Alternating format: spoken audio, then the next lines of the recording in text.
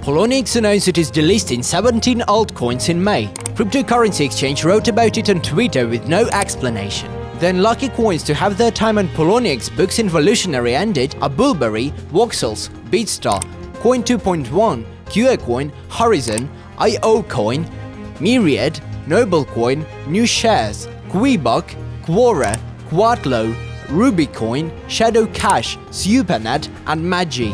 While the majority of coins have a relatively small user base and propagation, the results of the decision were palpable across all 17.